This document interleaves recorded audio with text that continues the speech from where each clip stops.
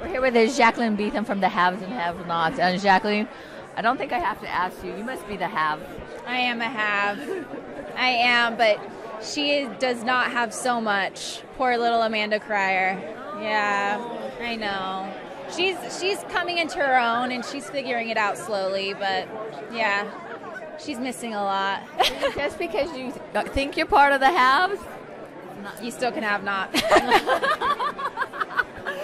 And of course, what's the best part about working on that show?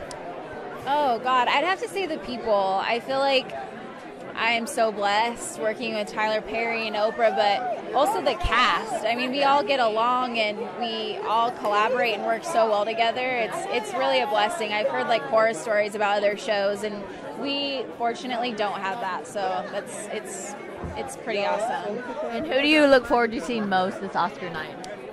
God, Amy Adams. I am so impressed with her, and I look up to her so much. I feel like in American Hustle, she did such an amazing job, and yeah, she inspired me to 100-fold.